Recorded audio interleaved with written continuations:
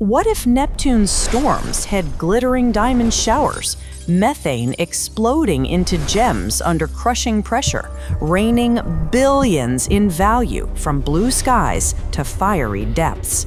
Lab lasers confirm hydrocarbons shatter at 5,000 miles deep, carbon crystals forming nanodiamonds that sink like eternal hail. Uranus shares the sparkle. Voyager hints at magnetic twists from diamond cycles melting into liquid oceans. Imagine floating in superheated haze as facets catch faint sunlight, vaporizing in cores only to reform above. But deeper, pressure forges diamond icebergs in vast seas, stirring dynamos for Neptune's wild fields. Probes dream of diving through, harvesting jewels amid 10,000 degrees Celsius hell. Yet the rain's rhythm powers heat beyond solar input, birthing auroras unseen.